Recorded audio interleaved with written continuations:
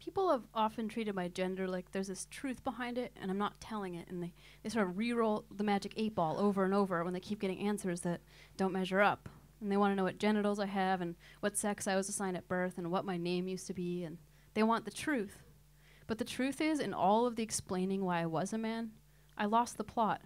One day when I was asking to be called he, I realized I didn't really even think I was a man anymore, because the absurdity of the struggle to be accepted had made gender feel more like a comedy than a fact. So I decided to retire from the gender binary altogether and change my pronoun to the gender-neutral they. I'm out to dinner with my sweetheart. She's wearing a little black dress, a rhinestone bracelet. She looks beautiful. I'm in a shirt, tie, dress pants, jacket. And the waiter keeps mercilessly referring to both of us as ladies. Can I get you ladies the bill? Can I get you ladies some more coffee? Would you ladies, either of you ladies, like a dessert? And I'm obviously anything but a lady. And I realize that the English language is sadly devoid of names for people like me. And I try to cut the world some slack for this every day, all day, and the day after that too. But the truth is that every time I'm misgendered like this, I am reminded that I do not fit, that I am not this, and I am not that. I am not seen. I can't be recognized. I have no name. I am invisible. And a tiny little sliver of me disappears. Just a tiny little sliver. Razored most days from the surface of my skin, but some days straight off of my soul. Sometimes it's felt deep or seen so sharply in focus. Other days just shrugged off. But still, all those slivers add up to something harder to pretend around. I can't control what people think about me, my body, and my gender. I can only ask for respect, and it's up to the individual to listen to me when I ask. In my gender retirement, I've given up putting that responsibility on myself. Instead, I try to be more devoted to listening to how other people want their identities to be respected. So many things get lost when we don't listen closely and try to give people what they need to feel seen.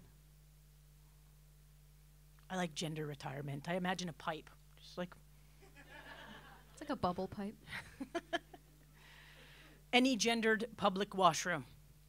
Happened downstairs actually tonight, just before the 15 minutes before the show. Any gendered public washroom, men's or women's, anywhere, anytime at all, every day of my life, for the rest of my life. Possible danger. If there was a special bathroom just for me, I would get bored. I'd get soft. I'd lose my spidey senses, my cat-like reflexes, right? The eyes in the back of my head would close over forever, and I would miss them. I tell myself this some days, but most days, I don't believe me. And sometimes I gotta admit, it kind of exhausts me. All the head shaking and stumbling around the two-ring circus that is this gender binary, walking pronoun tightropes and balancing between my safety and someone else's comfort. I am a gender failure. You are free to call me trans, and I am proud to lift this name up and hold it right there in the sun, and you would not be wrong, but it still feels like I'm borrowing this word from someone else, but it's not all the way mine, and my friend who lent it to me might need it back, or they might need it more than me, and really, these are all just words, and words are always imperfect. Words are just sounds we make with our mouths that point our minds to think of things that cannot be fully described in words anyway. I am a writer, so I know exactly where words fail us. And I know that a name is not a person. It is just what we have agreed to call them.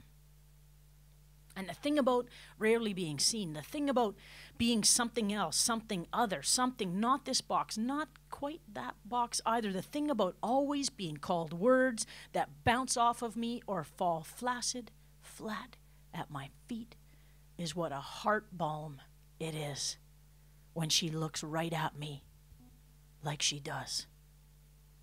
How she heals me with that sideways flicker in her eyes look, that you just wait until I get you home look. Yeah?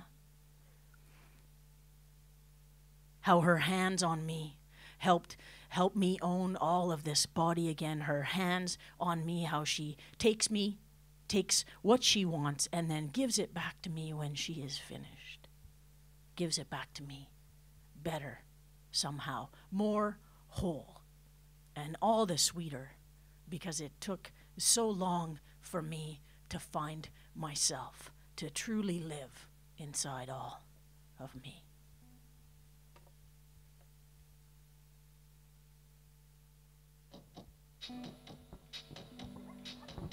Danger, danger, danger.